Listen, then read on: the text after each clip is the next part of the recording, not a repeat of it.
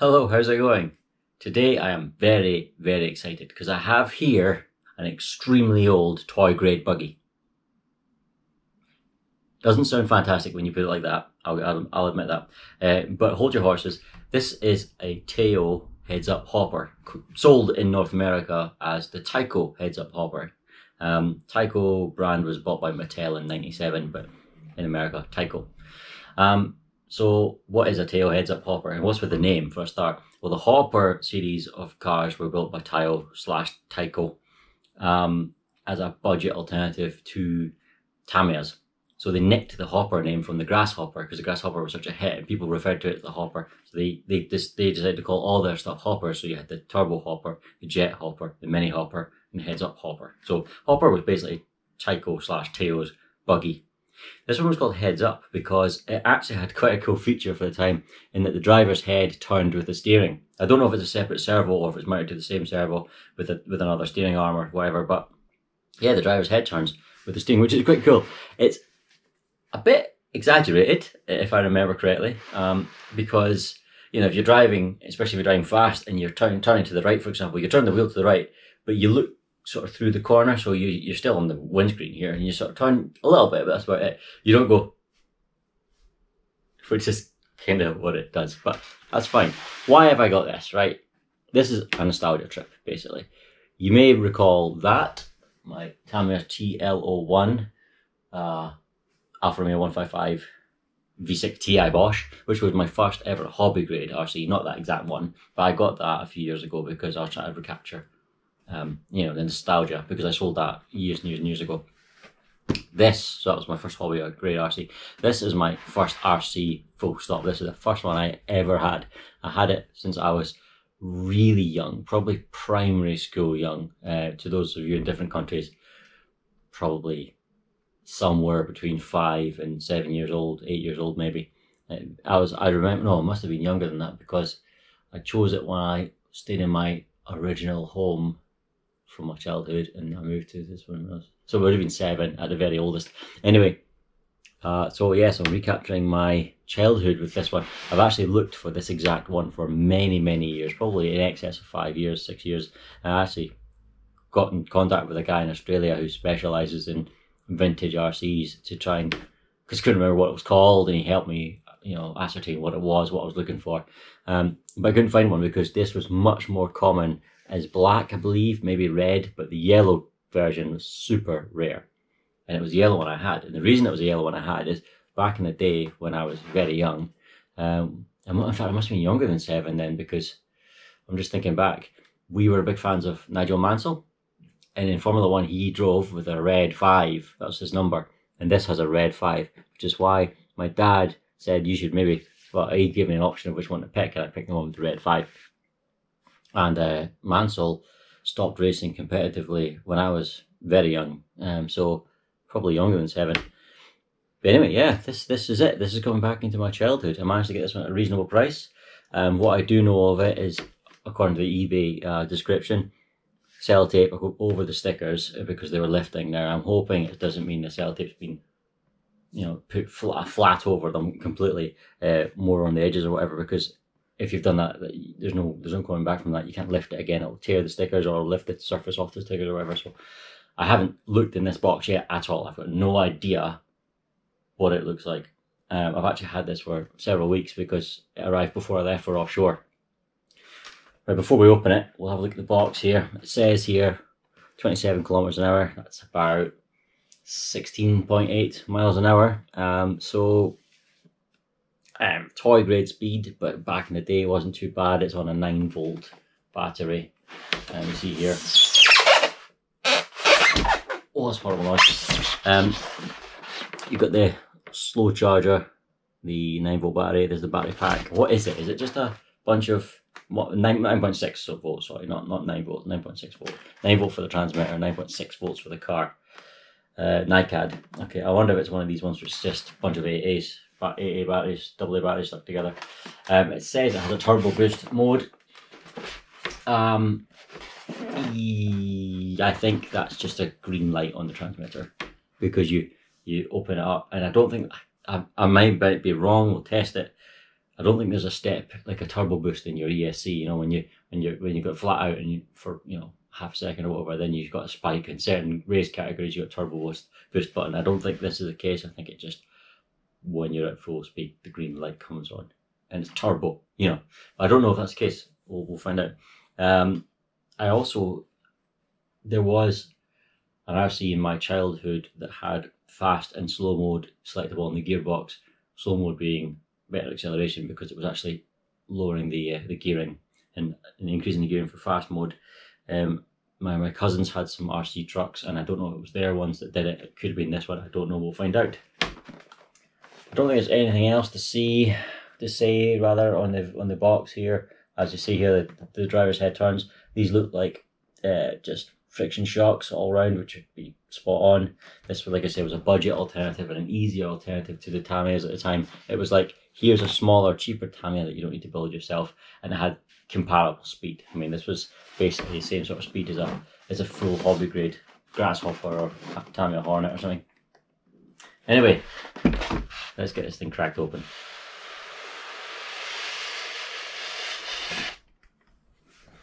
What do we have?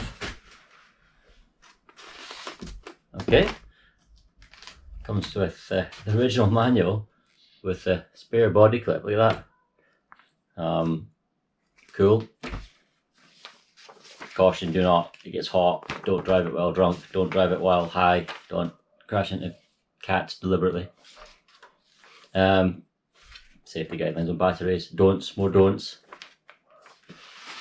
Unicross 9.6 volt battery. Was that a standard one, or did that come? I don't know. Let's get rid of all that. We're not interested in that just now. Let's have a look at the car. At the buggy. Oh, there's some at the door as well. Two good things.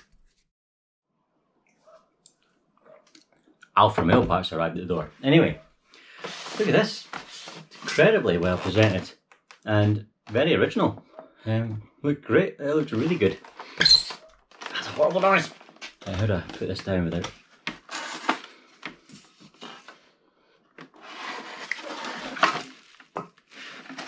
Alright, let's have a look at this.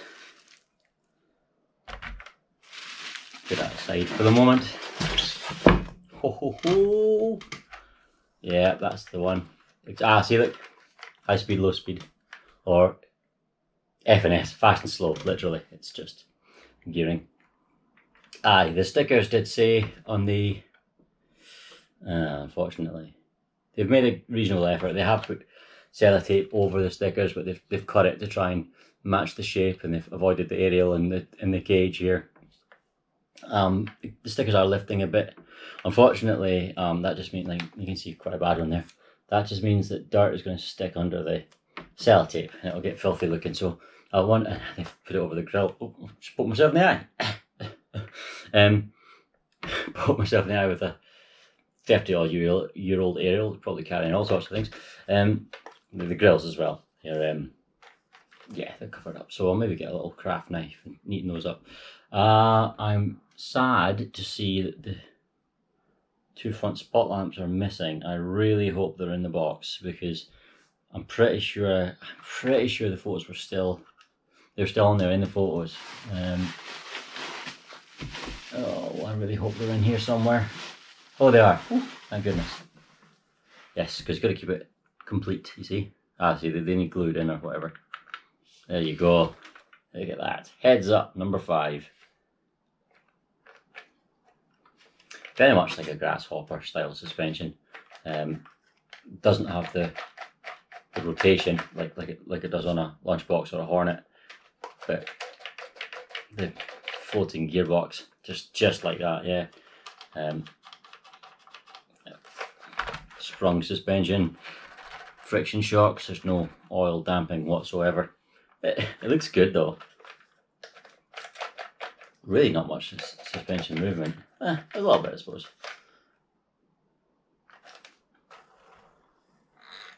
No differential. Unless it's... Nah, it's no differential. I was going to say unless that's stronger than the motor itself, but it's not. I can hold it. There's no diffs. Rear wheel drive, obviously. Yeah, it looks pretty good. I like it. Heads up hopper. transmitter. You can see there it's got the turbo power sticker. I don't think so. I don't think so. Just classic toy grade 1980s, 1990s stuff. Pretty sure this was an 80s car. Very plasticky, very brittle feeling. Reasonably good condition because, I mean, part of it is the bumper. You see it's had a lot of scarring. The bumper is very robust considering the weight and speed of this thing. Although it will have become brittle with time. So probably best not to, yeah, probably best not to push it too much. I remember that problem. You used to dig the R-clip, the body clip, into the sticker, rip the sticker, everything. You did that. I managed to sort of bend the clip upwards to avoid it, but he's just cut the sticker away. Right, does this come off still? Is there another? Oh, see, it hooks into the cage. Into the... It looks good. Whoa. Proper proportional servo. I don't think it's a hobby grade servo. I don't think it's replaceable. You can see here, there's the arm controlling the driver. So I don't really want to force it, but you can see his head turning a little bit. Yeah, I don't want to push it. But yeah, I don't know what I would do if that servo failed. Probably nothing. It's alright though. It's not bad. Caution hot, do not touch motor plate, so it's got a little bit of cooling on the motor. This one has been run in fast mode. He's got it set to fast. Tires are in good nick. They're starting to whiten a little bit, but no big deal. Tyco RC, oh sorry, Taiyo RC. Now there was made in Singapore. Now there was a, yes, I said on the advert here, see the battery is goosed. You see that there, it's broken. You can tuck it in apparently and sort of get some use out of it, but he's tried to repair it with some tape. 9.6 volt, 650 milliamps. I don't think it's worth saving. Pretty sure you can still get these batteries online. So I'll maybe just grab one. Tamiya plug. I'll grab one of these batteries. I was considering going, oh, let's see what it's like on a 2-cell light bulb. But let's start off the way it's supposed to be driven with a 9.6 volt nickel metal hydride. Yes, a 2-cell light bulb is less voltage than that, but it has such a higher discharge rate that it'll be faster with a light bulb than one of these. So that's what we'll try. There's a the charger's got 2 different plugs on it. Mini Tamiya and normal Tamiya. What is the speed? Is 250 milliamps. That's not bad. 2.5 amps. That's not bad. Output 5.6 volt DC, 250 milliamps. 11.2 volt DC, 150 milliamps. I don't know why there's 2 rated, but I'm not that clued up on that sort of thing. But yeah, 250 milliamps would charge this pretty quickly at 650. Yeah, a couple of hours, 2.5 hours. Not bad, but I've got a charger that'll do that better. Pretty sure it can still charge 9.6 volt NICADs. I'll look it up. The only other thing in here is the aerial. Does it still screw in? Is the thread there? Sometimes these collapse internally. Yep, it's good. Perfect. So,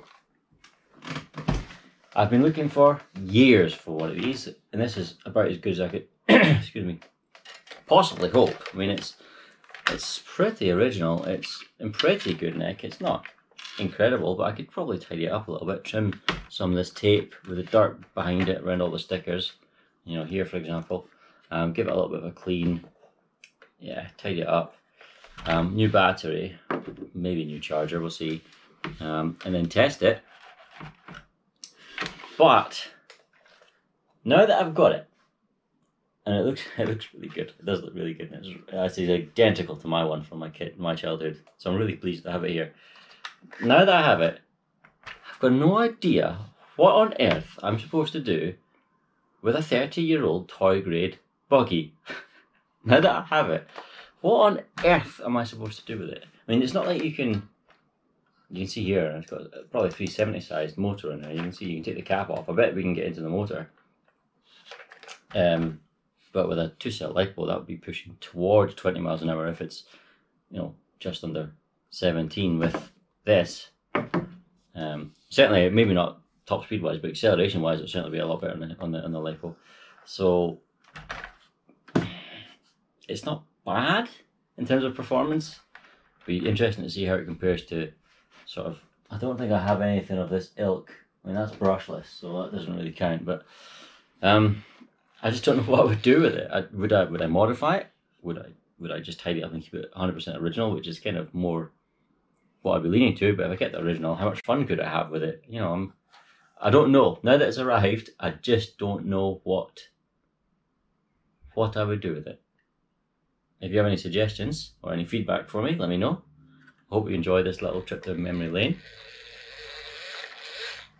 Do you guys have any experience with one of these things? Did you own a Tyco or a Taiyo?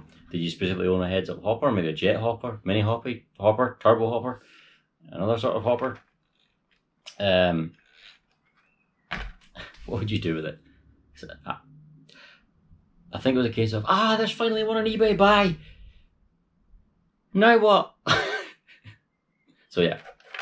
Anyway, thanks for watching. Take care of yourselves. I'll see you soon. Bye-bye.